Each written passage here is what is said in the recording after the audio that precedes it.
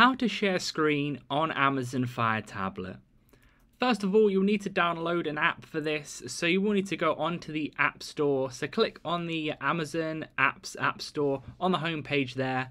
Then you'll want to click the top right hand corner and just type in Zoom. You'll want to download that. Obviously you can download other apps as well, like Microsoft Teams, etc. But they'll all kind of do the same thing, allowing you to share screen, but Zoom's quite a popular version, so make sure that's downloaded.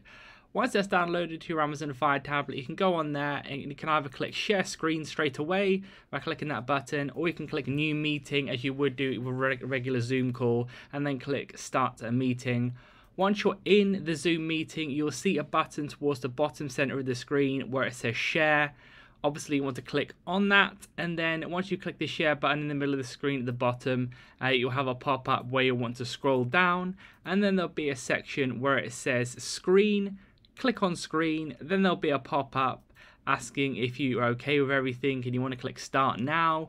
And then as soon as that happens, it will start screen recording. The person on the other end of the call will be able to see your screen now. There should be like a green outline of the screen, and you can also annotate the screen, so you can use like a virtual pen, etc. And then in the bottom left hand corner as well, you'll be able to stop sharing when you want to as well. Obviously you can't see that on screen right now because it stops recording as soon as you click that button, but that's how it's done. Pretty simple. If that helped, leave a like on the video and subscribe for more helpful videos.